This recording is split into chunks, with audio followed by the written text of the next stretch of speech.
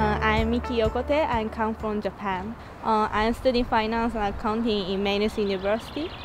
Accounting part is my favorite subject because I like math and numbers. So yeah, I'm very interested in European countries and very want to study in EU. But other country they have their own language for their normal life. But Ireland they use English, so I choose Ireland. I think the people is very nice in here.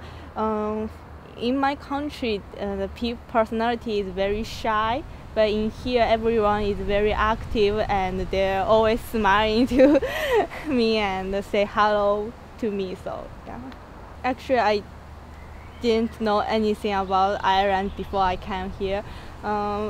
But maybe I search on website and they say like similar with the UK, and education system is very nice and this and things. And because now they have a exchange program with Japanese university, and I'm only one Japanese student in here, so I just help the international office. So yeah, it's nice. Biggest difference also is the language is totally different from here and Japan,